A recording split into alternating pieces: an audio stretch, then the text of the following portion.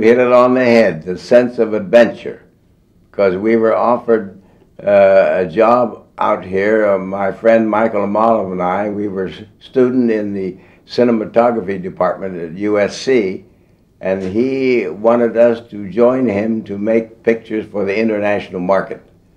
And his family were going to build a studio for him, so they wanted him to come back to organize everything, and Tandon wanted Amalov and me to come and help him. That's how we got out here in the first place. Mm-hmm.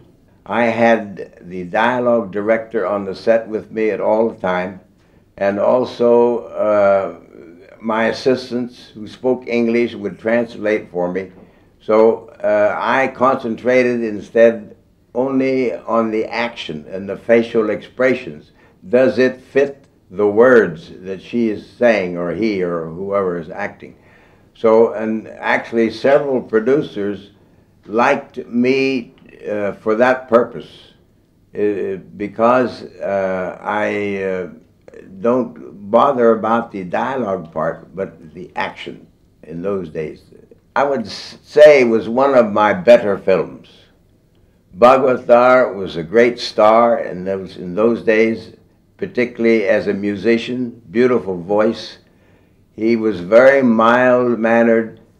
Actually, to me, he was rather shy, because when I directed him, he was always move slowly and just, yes, yes, sir, and you know, and he didn't force himself on you, and he took directions well. That was a big problem. One of the problems that it took a long time to teach these people to get away from all the staginess and shouting at one another when they're close, and very broad expressions, and you know, house, and you know, all that type of thing. I tried to refine their expressions and their movements, soften it down a little bit and slow, and get more in close-ups. Mm-hmm.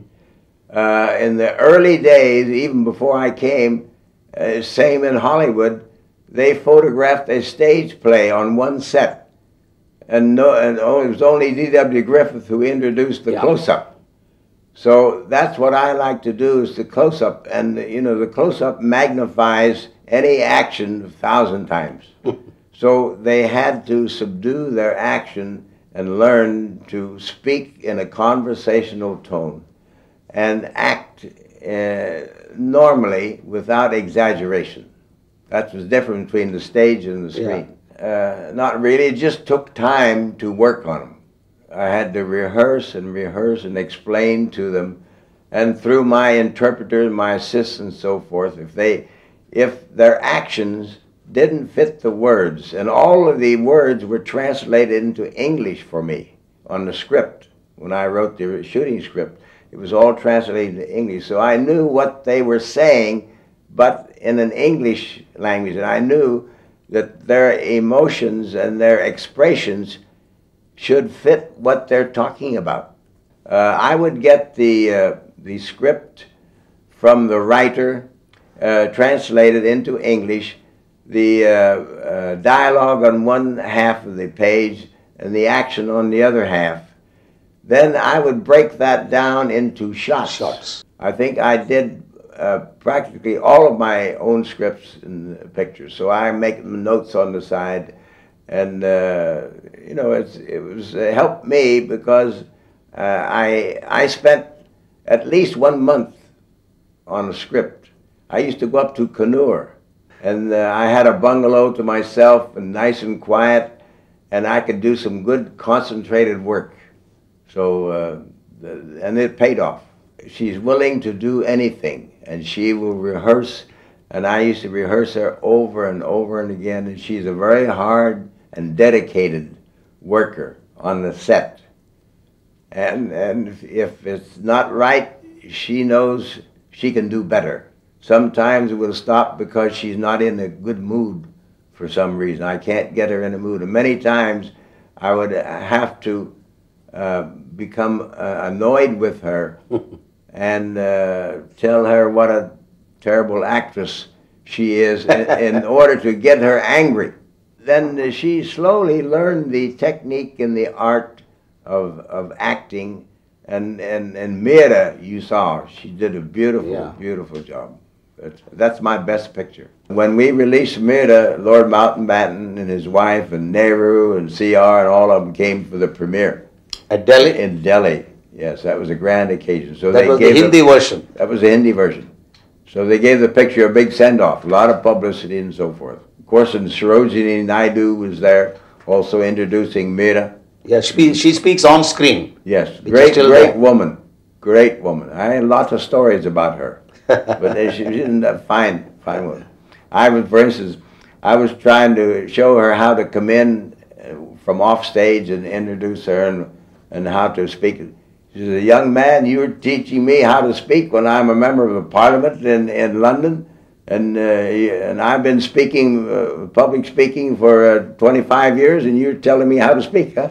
So she put me in my place. M.S. Subbulakshmi and her husband, Mr. Sadashivan, they had the Kalki magazine at that time, along with Krishnamurti, the editor.